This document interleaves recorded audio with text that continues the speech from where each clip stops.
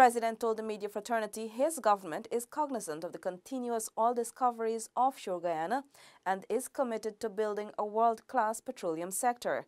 Stacey Carmichael tells us more. President David Granger said the recently established Department of Energy has a wide range of issues to address as it relates to the regulation of the petroleum sector. We are conscious of the international environment, we are conscious of our commitments, we are conscious of the continuing discoveries of large amounts of petroleum offshore Guyana, and we intend to establish a world-class industry that is well regulated.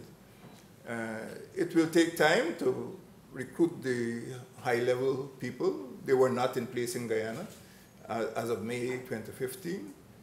And we are now moving to recruit the best people worldwide. The head of state disclosed that the Department of Energy is an interim measure since the small unit within the Ministry of Natural Resources did not have the capacity to bear the burden of a world-class petroleum industry. The decision on the 1st of August came about as a result of the Minister of Natural Resources' request to Cabinet that the portfolio or the responsibility for petroleum be removed from the Ministry of Natural Resources, and it was on that basis that the decision was made to set up a Department of Energy. The Department of Energy itself is just, I would say, an interim measure. In due course, we hope to have a ministry responsible for the petroleum industry. It is too large.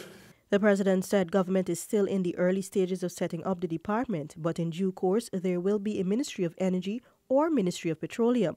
As it relates to the agreements with ExxonMobil, the head of state said these will be subject to review by the Department of Energy. Once international contracts have been engaged in, there is no question of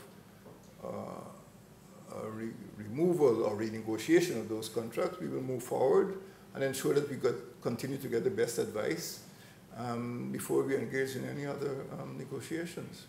Given the circumstances at the time, the president said the government negotiated with ExxonMobil for what was possible at the time. For InfoHub, Stacey Carmichael.